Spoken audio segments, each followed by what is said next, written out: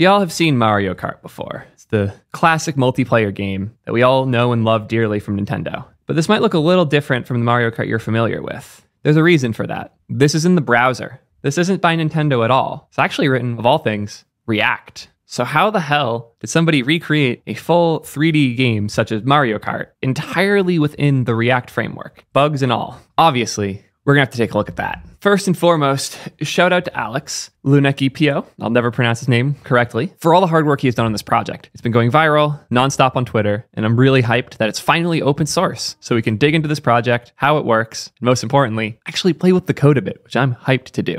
So, from Alex. Hey, dear ThreeJS, WebGL, and React 3 Fiber community. Thanks a lot for your support through this project. It's big and it's coming through. Today I announced the project is going open source.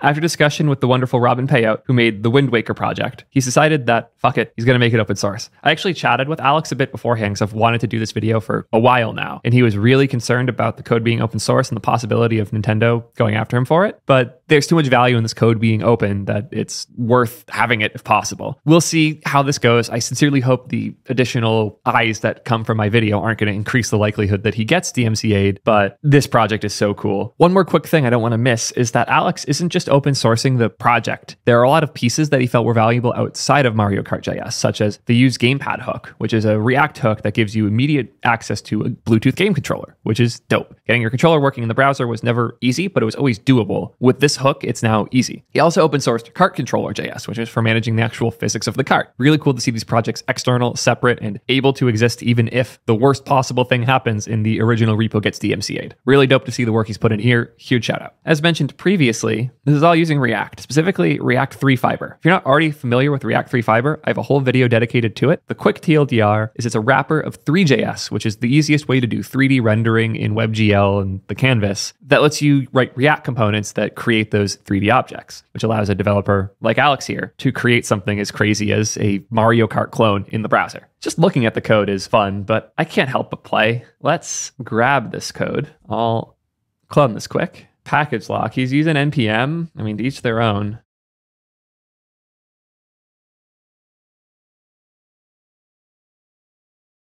And here, same deal. You could even use your mobile phone as a control style, which is super cool. The fact that there are this many options is dope. I kind of want to go fix that keyboard typo. Let's do that and see how the hot reloading is.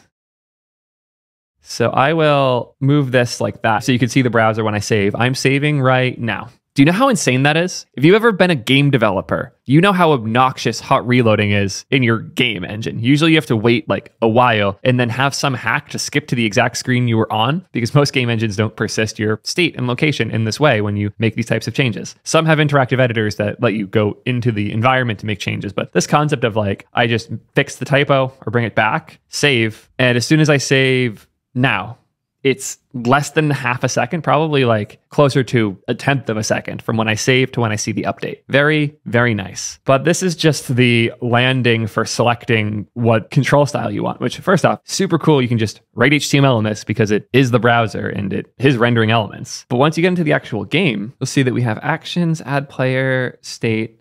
Don't love this is all vanilla JS. We can work with that. Here's the canvas, which as I mentioned before, this is what renders the majority of the application. This is where all the 3D stuff gets rendered within. And this canvas is being imported from React 3 Fiber. React 3 Fiber is the thing orchestrating all of this, as well as providing a ton of the useful packages, like the physics package, like Dre, which has the ability to introduce keyboard controls and a few other things that I'm sure will be very useful as we dig deeper. But I want to take a look at the experience because this is where most of the game is. That said, you'll notice here some pretty interesting architecture. It's so cool. Like if you're a game dev, this might make you a little stressed, but if you're a React dev, this should make sense. Preload all is their preload component for grabbing assets ahead of time, so you don't have to wait for those things to come in later. This is that loading screen that you see at the beginning when you first load. That's preloading all of the assets. Then we have the physics, which is the helper, wrapper, context that gives the context of how the physics system works to all children underneath it. Once you've mounted this, all the children have access to the physics, which is important if you want children to know how the physics works. Underneath that, we have the keyboard controls, which are important because the whole experience is going to depend on them. And then we have the experience. Well, this is the usual nesting that we expect in React, the top to bottom state flow that makes it a lot easier to parse what's going on where and most importantly, why. But the experience is where most of the stuff is. So let's take a look here. Network bananas, set network bananas is use multiplayer state. Where does this come from? Playroom kit. Interesting.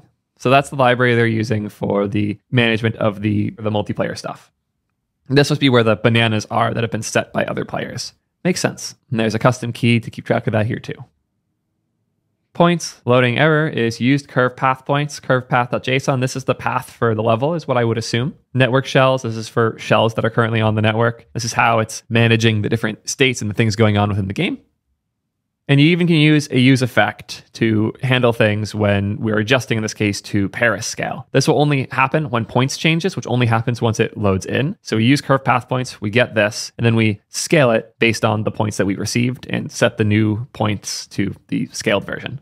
I don't love the name Pointist, but I get what he's doing here. And this is where I think things get really interesting. Camera is an empty ref. The fact that the camera's an object and also a component that you can move around is one of the coolest and trippiest parts of using something like ThreeJS, because your camera is one of the most important parts of doing 3D anything. And we've never, as web devs, probably thought about a camera. We just have the viewport and whatever's on the screen's on the screen. The idea of a camera that can move around in 3D space is fascinating, and it gives you two places to change what the user sees instead of just the one being the browser window itself. And use frame is a fun helper. This runs outside of React so that it can update and run this code on every frame. It's usually used for updating refs so that it can happen outside of the React render loop, which is one of the many hacks necessary to make something like React 3 Fiber as performant as it is.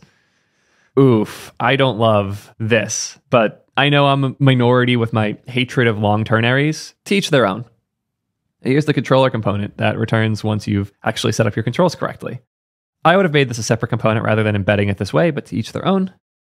It's also a solo project up until recently, so I'm not sure how much he expected us to dig through every line of code here. Game started and players.map. Here's the player dummies. Here's the perspective camera, which only mounts once the game started. Here's the map. Here's the item box. Here's the coin. Here's a ground. Here, I'll just show you as a fun example of how powerful this is. Let's quickly get in so that we see that box at the start. Confirm. Okay, see that box at the start there? Let's make 4 of them, but they need to be different positions. So I'll just do -10, 0, 10. Now, with just that one change, we have 4 boxes instead of 1.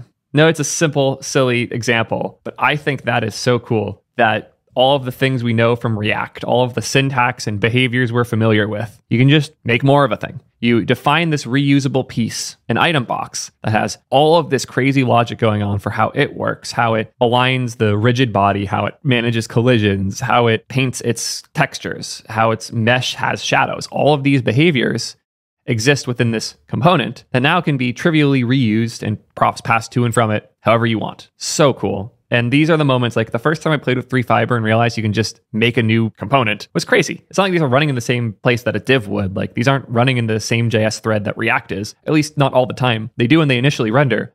But all the stuff going on here, specifically the frames, the ref here, which I'm assuming is being used for the position. Yes, this should have been named position. Not a big deal. By doing this within the use frame hook, we're able to do all of this off the main thread that React is running on. This logic doesn't block React, which is so cool because React can be used to effectively say, here's where different things go, rather than being used to say, here is where every single frame gets rendered. And that split, as weird as it feels initially, of the place where you're saying what elements exist is different from the place where your animation logic lives. I've actually found it to be really nice for constructing your state for your games. And I've been increasingly impressed with the things that you can do with this framework, as well as the quality of the code that I see coming out of it.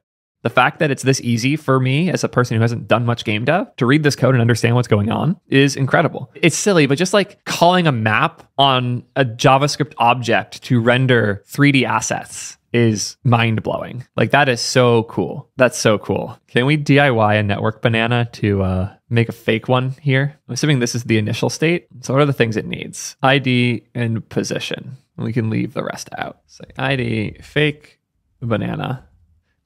And the position is going to be the same XYZ. So I'll just copy this position, delete the rest of these, drop this in here. It should hopefully, maybe not. Oh, because the component's already initialized, so that's not going to add it and like reinitialize it. What I could do instead, network bananas equals that. Change that quick. Maybe the position for the bananas works different. Let's see how it expects things. Again, this is what happens when you don't have TypeScript, but we can work around that. Go to banana, Oh, position has X, Y, and Z. That's a fun thing I've seen in a lot of game solutions. Inconsistency in how positions are defined. Cool. I'm still going to drop this here just to make it easier so I don't have to reset the state. Let's see if we now have a banana. We do. Look at that. Silly, but I think that's so cool that you can just write JavaScript code and it works. And any libraries or tools you're familiar with from JavaScript land will behave here pretty much exactly how you would expect. Obviously, some rendering things like Tailwind's not going to do what you expect here because this is running in the GPU on the canvas, but basically all the other libraries you use well. In fact, if I recall, we saw this is using Zustand for some things. Yeah, it's using Zustand for the core game state. Yeah. That's a lot of things in your Zustand store. But how cool is it that a library like that can just be dropped in, and now we can call use store anywhere in the app and have access to all of the game state? If you guys didn't know this, Zustand was actually originally written to be used within things like React 3 Fiber. It's by Poimanders, who are the same people that made React 3 Fiber. And Zustand was meant to be a state library fast enough to work in those 3D environments. And here we're actually seeing it used properly. Yeah, this is so cool. I love seeing stuff like this. I highly recommend taking a look at this code base if you're curious what crazy 3D games and things in React look like, because it's a phenomenal example. I think this is super, super cool. I know React might not be the most popular choice for games, but it's certainly one of the most interesting. Huge shout out to Alex for the work he did here. Thank you for open sourcing this. Genuinely really pumped with the project. Check it out if you haven't already, and make sure you check out my other video covering React 3 Fiber because this stuff is so cool. Thank you guys as always. I'll see you next time. Peace, nerds.